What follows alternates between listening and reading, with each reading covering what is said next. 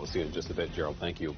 Colleges and universities around the country are changing athletic conferences these days, but the process for UNC System schools may get a bit longer. That's because the UNC Board of Governors is moving toward a new policy. It's one that would give the board and the system president veto power over any conference moves involving UNC and NC State. So let's bring in WRAL's investigative sports reporter Brian Murphy. He's joining us now. So Brian, give us a little context behind this move. Sure, there's been a lot of debate and speculation about the future of the ACC. UNC in particular appears to have options in the SEC or the Big Ten.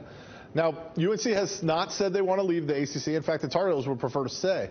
But if UNC and other schools were to leave the league, it could collapse. And that might have very negative effects on other schools, including NC State. Okay, so what exactly could the board do in this scenario? Yeah, the policy change passed a committee today. It must still be taken up by the full 24-member board. But under the proposal, the president of the system and the Board of Governors would each have the power to veto a move after being presented with a financial plan. The plan would then have to be tweaked and changed. I kind of mentioned this before, but we've seen this in some other states as well, including California.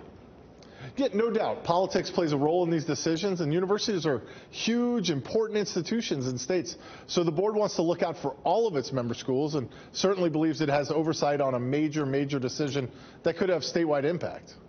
WRAL's investigative sports reporter Brian Murphy. Thanks, Brian. And this Sunday, we will find out who is